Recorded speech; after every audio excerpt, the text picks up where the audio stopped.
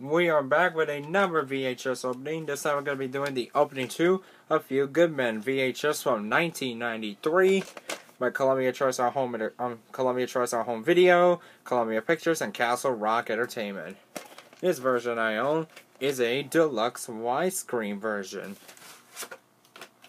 Here it is, A Few Good Men from 1993 from Columbia Tristar Home Video.